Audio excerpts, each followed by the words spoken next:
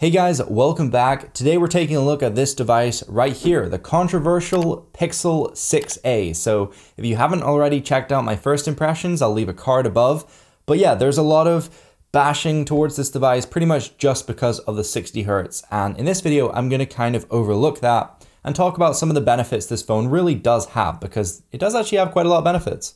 So in terms of the price point, this phone prices in at $450 or £399.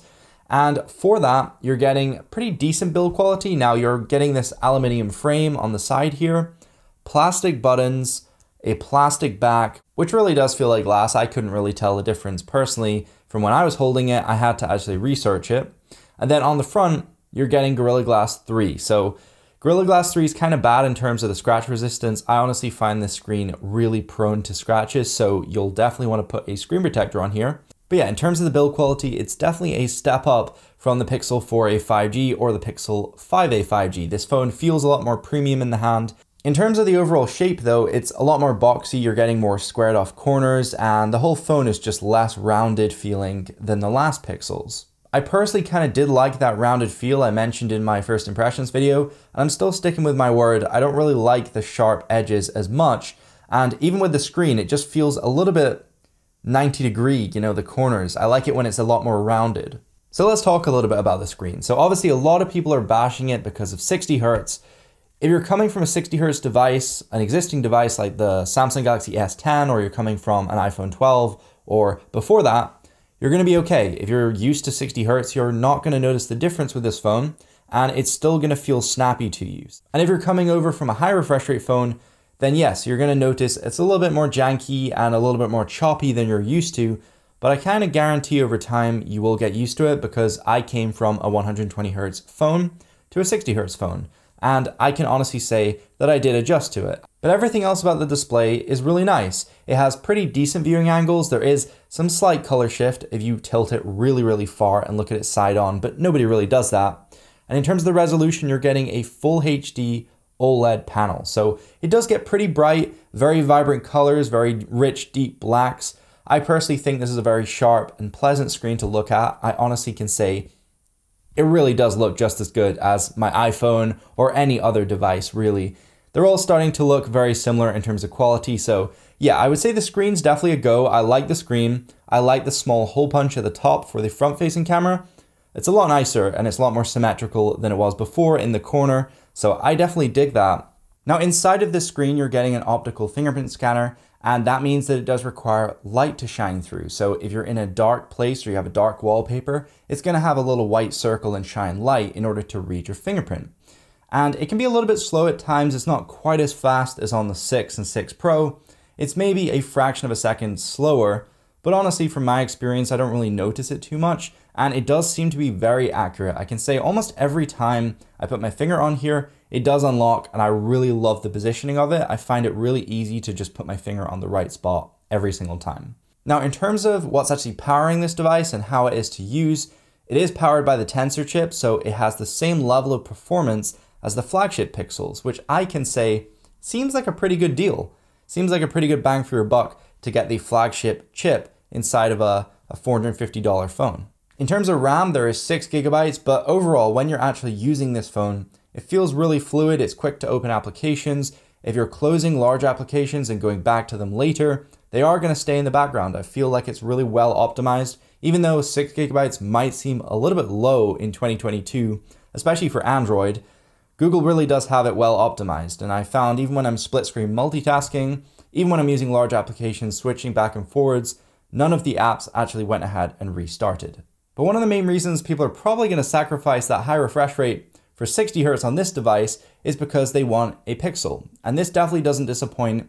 This phone is jam-packed with all the Google software features that make it really fun and really great to use. It has the latest Google Assistant, the latest software updates and security patches. You have 5 years of updates supported on this phone. So even in 5 years' time, you're going to be getting security updates, which is kind of unbelievable for Android. Normally things don't last too long, maybe a year or 2 or 3 at best, but Google's providing 5 for this device. So this device definitely is going to be a little bit more future-proof than every other phone out there. But I love the software on this. I love stock Android. There's minimal bloatware. You have all those really great Google applications, and you don't have duplicate applications like you do on Samsung phones or Honor phones or Huawei, whatever. Any of those other phones, they all have bloatware and skins overlaid on top of Android. The reason you're actually sacrificing a lot of features and hardware in order to get your hands on a Pixel is because of this software experience. You're getting Android 12, soon to be Android 13. You're getting Material You,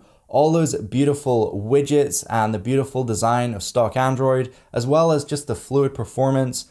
I personally am a massive fan of stock Android. I hate all the skins out there. They just don't really look good to me. And I think Google knows the best in terms of how to make something look aesthetically pleasing. So for me, hands down, having stock Android, having Material You, and having this really great experience with all the Google software is definitely a massive bonus which other phones just don't have. Another area this phone really shines is the camera, and that is partly due to the Google software.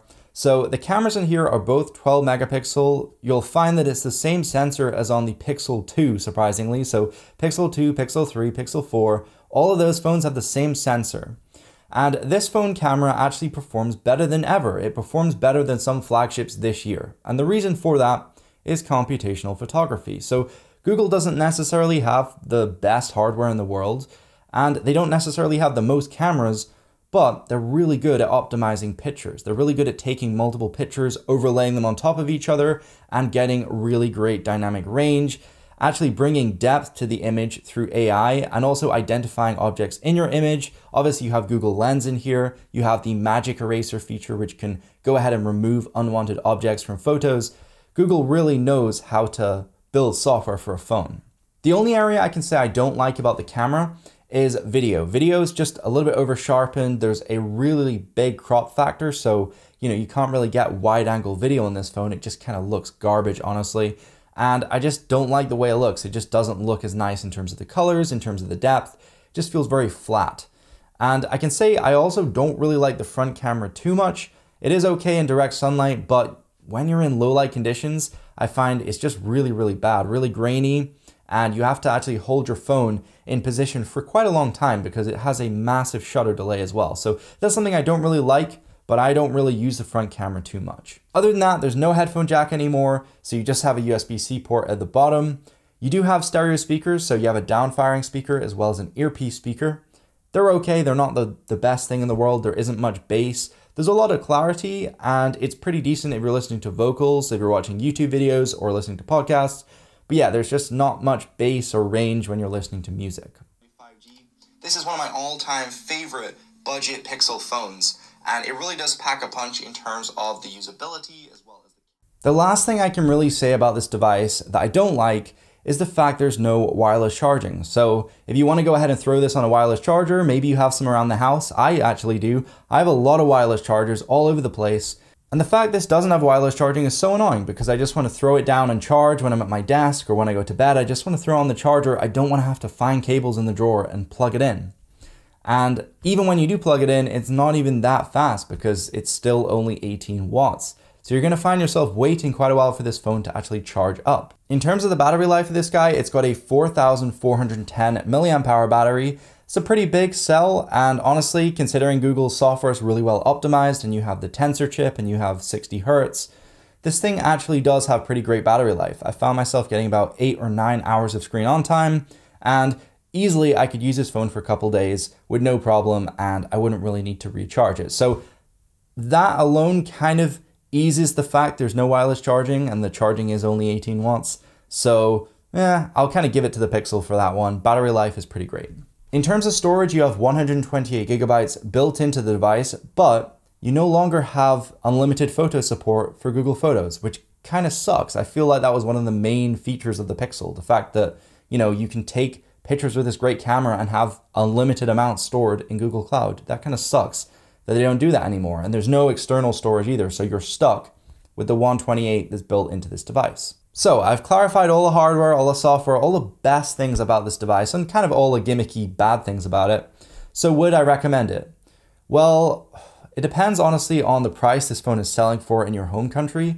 If you're in India, if you're in some country where the price of this phone is a lot higher than in the US, then I probably wouldn't recommend it, honestly. I would say try and find a cheaper alternative with better specs, and there might be more phones out there in your own country than I have here. But for me, this is a good price here, £399, and it's got a pretty good trade-in program. So if you have an old Pixel and you trade it into Google, they'll give you a pretty good price for this phone. You can pick it up for about £150 or £200 or something, as long as you trade in an old device. So for me, it's worth it. I think this phone has a great camera. It's definitely nice to use. It performs well. It's got great battery life, and the screen is really nice to look at. I would like if it had 90 Hz a little bit better, but it doesn't, so we're not going to really talk about that anymore. But yeah, this is a great phone for the price point, if you can get it at that price. And I would recommend it if you want software updates, you want the Pixel experience, you want all of the fun Google features, then yeah, this is still a Pixel and you're still going to enjoy it, and it's still a great phone. So thank you so much for watching. I will see you guys later. Hope you enjoyed, and remember to subscribe. It really does help me out. A lot of you guys aren't subscribed that watch my content, so if you could click that subscribe button and the bell icon, that would mean the world to me. I would really, really appreciate it. But I will see you guys later. Peace.